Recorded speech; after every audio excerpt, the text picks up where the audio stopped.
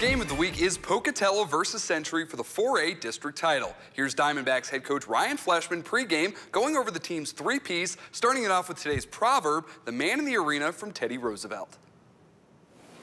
The credit belongs to the man who is actually in the arena,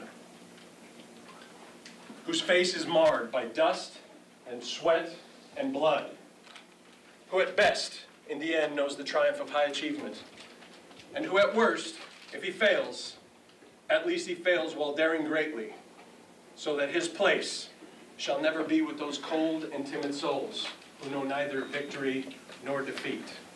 That's all I really want. One more week with you guys. Let's go on that week. I'll see you on the bus. The game of the week on KPVI is sponsored by Ron Sayer Auto Group.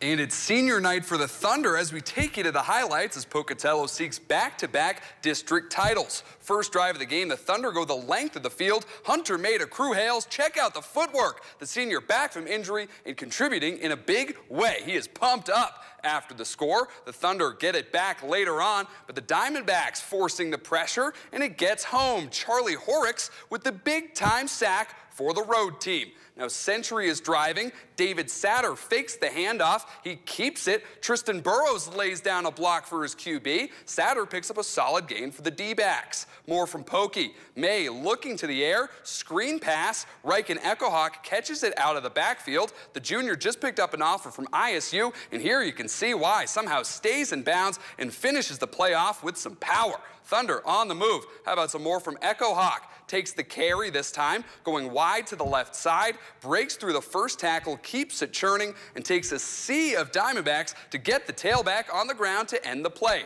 The Thunder cap the first half of the field goal from Garrett Keller, and they add on in the second. Pocatello is your 4A district champ.